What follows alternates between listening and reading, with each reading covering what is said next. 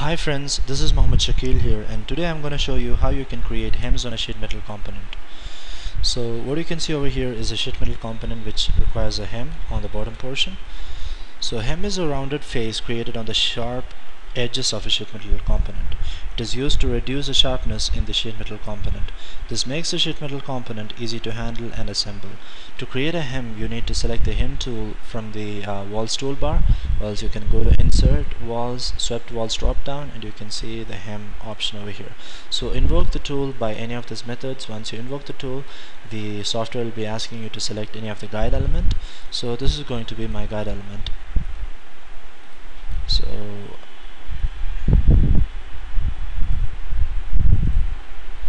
So as you can see over here, this is going to be the portion which helps you to handle the component here.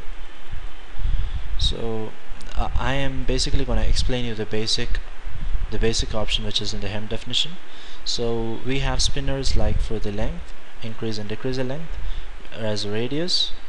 So keep the radius as required according to the proportion of the model, and you have another option to propagate. Option is to select the edges that are connected tangentially. So in this particular option you don't have anything to propagate, so it will be the same. So if you had any edges which is tangential, you would have selected and you could have given hem for all of them. So you have an option to get reverse direction, and that's all the options which you have in the hem definition.